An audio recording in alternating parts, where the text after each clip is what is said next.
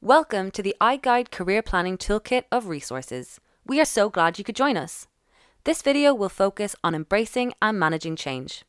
Today we are going to learn about how to prepare for change, how to deal with ongoing change, and how you can even benefit from such developments. In doing so, our goal is to future-proof your career. So let's get started.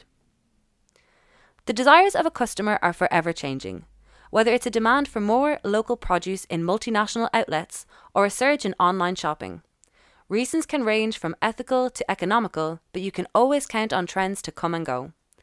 All businesses must adapt in order to meet these ever-changing demands and maintain a competitive edge. In today's age, these changes are increasingly influenced not only by societal preferences, but also by breakthroughs in technology, which are happening faster than ever before. Technology allows businesses to perform faster, more efficiently, and at a lower cost. The automation of a manual process is called digitization. Many believe that speculated job losses resulting from digitization will be balanced by growth in the economy. Digitization generates new business opportunities, new products, and new markets. For example, the development of smartphone applications has created new opportunities for small and medium-sized enterprises. However, there will be substantial changes to job roles and individual tasks with further digitization in the future. It is also expected that the labour force will experience more career changes and workforce transitions due to digitization. Workers now need to be consistently upskilling and reskilling with a focus on developing skills that are complementary to new technologies. Digitization allows workers to do their job better and will present exciting opportunities for you to grow professionally. However, it will incur change, and that can seem scary at first. Sometimes, when we know change is coming, we are initially tempted to ignore it. We want to savour stability for as long as we can before having to face the unknown. As the expression goes, we bury our head in the sand and hope that when we resurface, everything has worked itself out. However, this type of procrastination can hinder your chances of a smooth transition.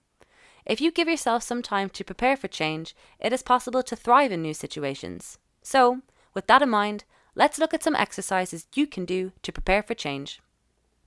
1. Make a list of positive outcomes. Begin your mental preparation by thinking about the good things that will come from this new challenge. Continue to add to it as opportunities present themselves, and try to refer to it often. It will remind you why change, even when difficult, can lead to better things. 2. Make a plan for negative aspects. Only you can preempt what aspects of a change pose the most challenge to you.